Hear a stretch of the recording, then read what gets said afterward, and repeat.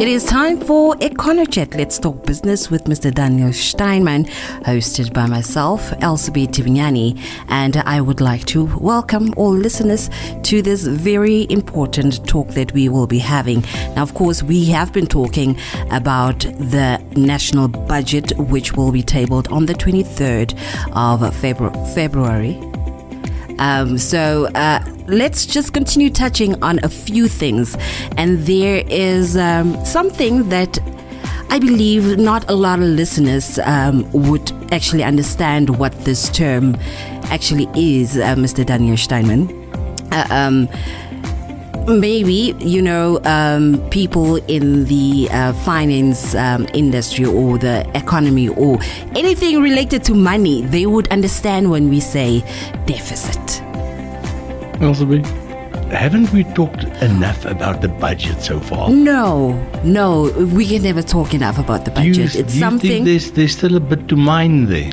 There is still so much we can actually touch on when it comes to the budget because, the national budget is something that does affect us negatively or positively every day of our lives. Yeah, remember what we said last week? Policies. It is the tangible execution of policy. Yeah. And it basically determines our lives. Mm-hmm. But you talking about deficit, do you think deficit is a controversial topic? Let me not answer that.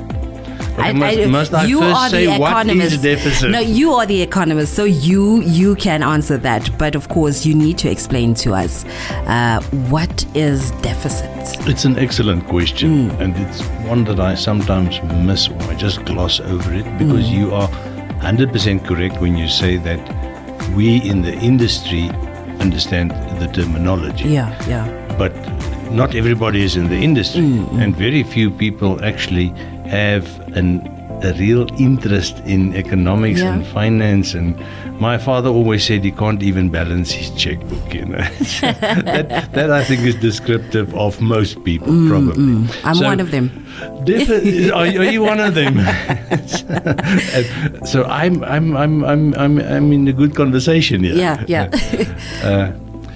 A deficit is a shortfall.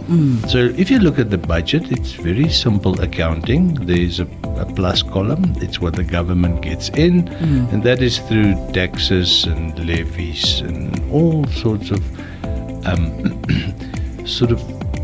payments that the government required either on the profit that you have already made, meaning your income or the profit of a company, or the profit that you anticipate to make, like on a royalty or a fishing right or that sort of thing.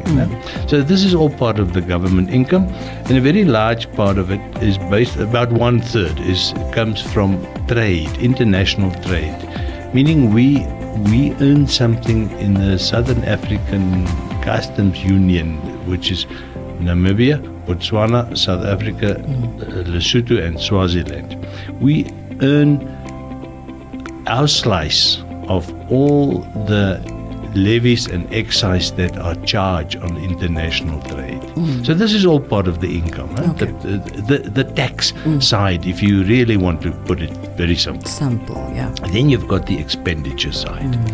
And this is what I explained last week, that the expenditure part is the execution of policy, because that is where you decide, who am I going to give money or funding from the budget, with which organizations or ministries, departments, they in the parlance, the government is very fond of talking about AMOs, agencies, ministries and offices. Now this includes basically anything from a fishing inspector at Mpalila Island to a guy that a diamond diver in Oranjemund. So that covers the whole country. You can see from the geographic spread. And in all of that, there are certain allocations under certain votes. And after the budget is tabled on the afternoon of the 23rd, this is when the discussion amongst the representatives in Parliament, the MPs, when it starts.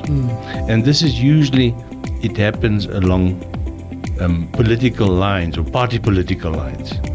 But all these discussions, Elsa, people sort of tend to just accept the fact that everybody knows what a deficit is. And it calls us back to reality, the people in the industry, to realize that you have to explain what is a deficit. Yeah. So, as I said, income side, expenditure side. Basic accounting, plus column, minus column. If you spend more than what you get in, there's a shortfall. You need more money than what you're actually going to get from your income side. That is called the deficit. That difference between what is actually spent and what comes in as taxes is the deficit. Okay. And because it's a shortfall, it means you have to finance it from somewhere. Okay. So let's take a quick break here, and when we come back, we talk about how do you finance the deficit. Okay. Let's do that. We'll be right back.